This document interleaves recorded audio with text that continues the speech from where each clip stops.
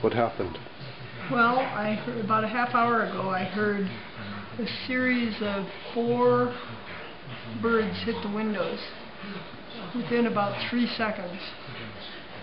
And I went and looked, but I didn't find anything out on the deck. And I was just standing at the window here a few minutes ago, and there goes an eagle. And I saw this little guy hopping out there, and they usually fly away.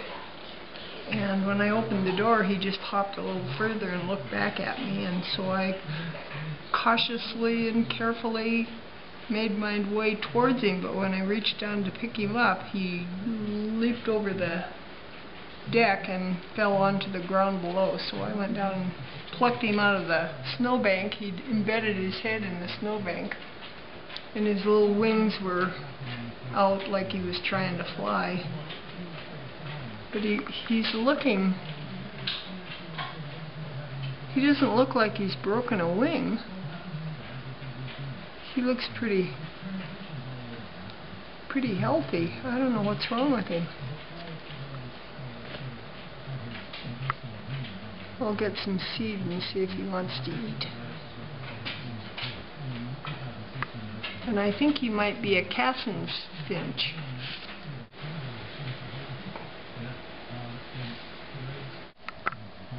That's the closest I've ever come. Cassin's finch. How long have we had this bird now? We have had the bird for 5 days.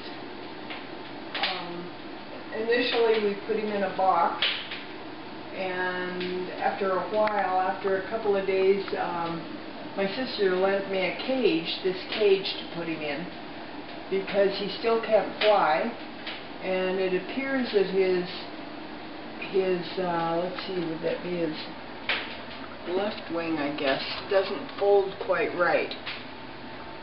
And he doesn't even look like the same bird. He's so skinny now. And it's not due to the lack of food, it's due to the fact, I think, that he is indoors and doesn't need to fluff his feathers to keep warm. So we're hoping that eventually he'll be able to fly, and maybe he has a sprained wing. We don't know. But we're going to try to, we'll take him into the spare room in the back and see if he can fly before we try outside again. See if I can hold the little guy. People fly up on the rope. Why don't we chase him and see if he can fly?